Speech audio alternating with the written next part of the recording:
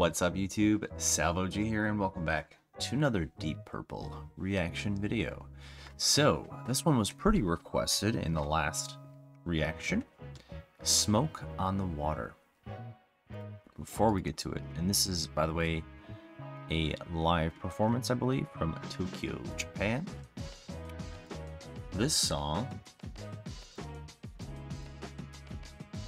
1973, hard rock heavy metal.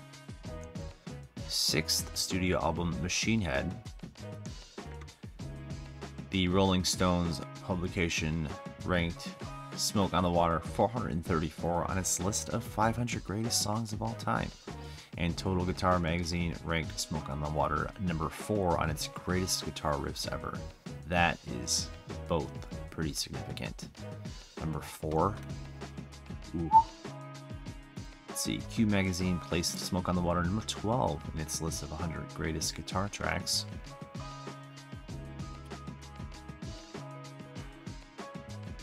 Okay. Looks like the band members didn't expect it to be a hit, but it reached number 4 on the Billboard's pop singles chart in the United States. That's interesting, pop singles. Here we go with some accolades, by the way. Like I said before, 426, according to Rolling Stones, for greatest songs of all time. VH1 lists it as 37 for the 40 greatest metal songs of all time. 11 for greatest hard rock songs. Yeah, I mean, whoa, this seems... Number 4, Hot 100. Maybe that's what they meant by pop. It's weird that they said pop singles instead of just Hot 100. Maybe that's what they meant to say. Oh, number 2 in Canada. Wow. Pretty highly ranked everywhere else as well. This seems like might be the holy grail for Deep Purple. Let me know if I'm wrong. This might be their biggest song, it seems like. But, yeah, let's go ahead and give it a listen, you guys. I'm expecting nothing short of greatness. Alright, make sure my volume is good. Yeah, okay. Turn off the big display. Don't want to have any problems with YouTube. Alright, let's give this a listen. Alright, thank you.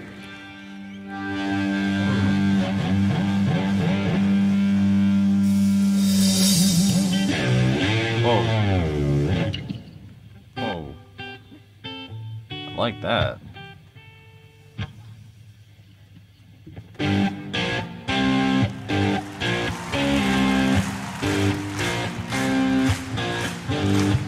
Oh.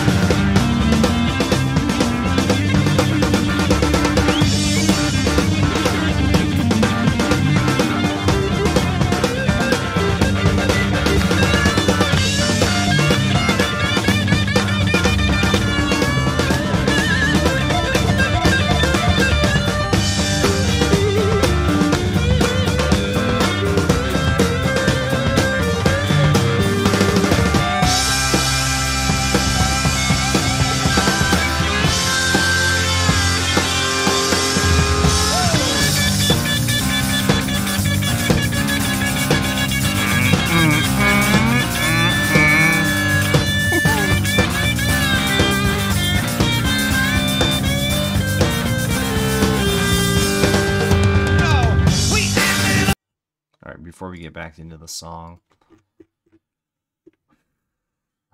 I don't want to ignore the drums here. From the start, they caught my attention. Okay. Guitar. Okay. Lead and bass vocals. Bass guitar, Hammond organ. Okay. Just want to make sure I get the I'm still trying to learn the names of the band so far. This is only the 4th song I've heard. So it's easier for me to reference what I'm hearing in the moment back to the names here. That way I can make a connection for the future. That's what I was hearing in the background. The organ. Okay, I was gonna say I like the organ accents in the song.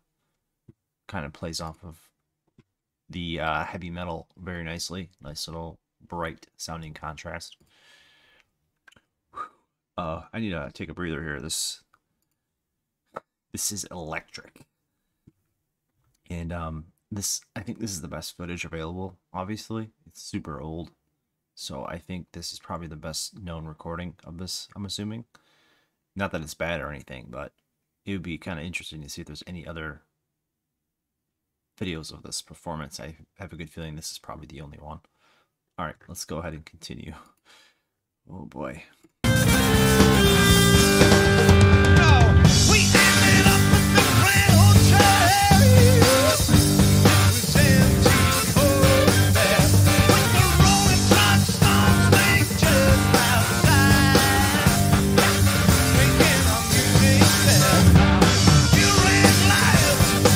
Oh yeah.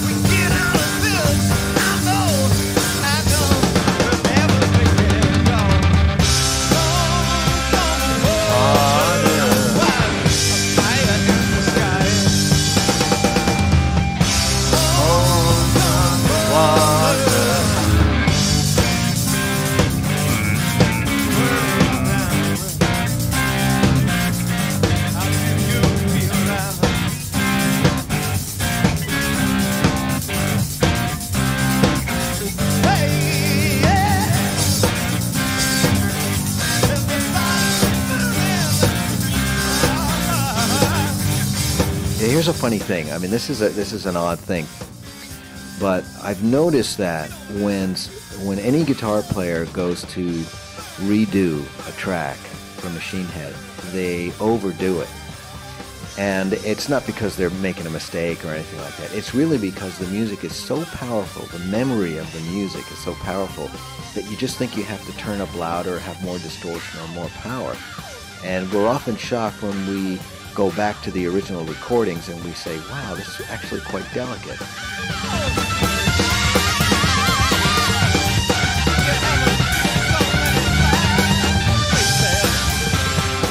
You know, for being a drummer, Ian Pace he was my hero, he was my idol. He was one of my first real influences. And I listened to that record over and over. I always thought Made in Japan was interesting because it showed Deep Purple jamming and changing the songs and changing up some of the arrangements and captured them on stage where a lot of people feel that they were absolutely lethal, that they did their best work. And it was just one of those ultimate live albums of the time. You know, these guys were just in a different league. Deep Purple were better than everybody else.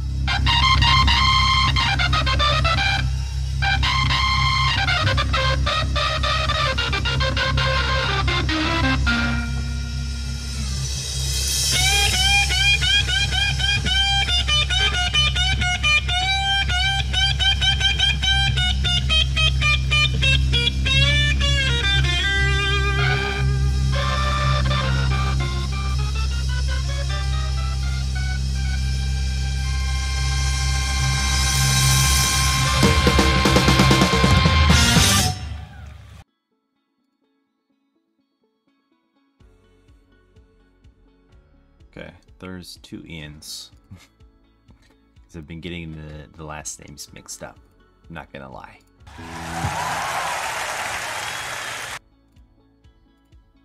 One thing that really sticks out for me. Not only was the riff extremely contagious, very memorable. I could see that being a just a staple in rock and roll history. But the opening here just sets the tone so remarkably. I want to hear it again before leaving the video.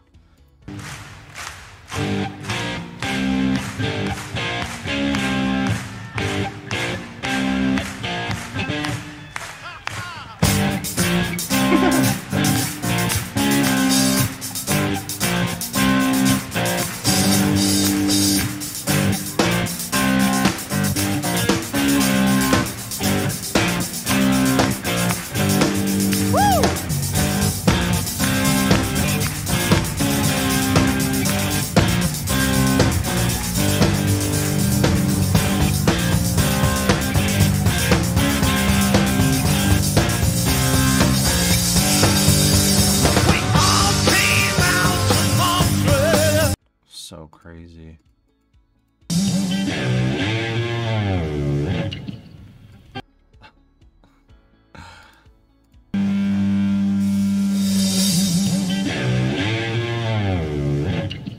As soon as you hear that, you know it is about to be a party. That was crazy. Oh man. That's gonna be stuck in my head all day. Yeah, right there. Hear the you can hear the organ.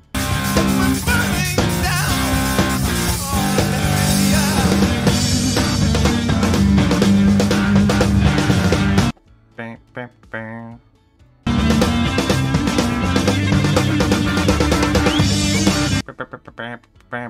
I really like keyboards and organs in this type of music for me, because it kind of adds like a little bit of a pop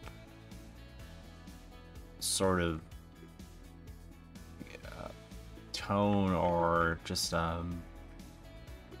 sprinkle of sort of like a pop aspect to the song when you have all these electric sounds and these percussion sounds.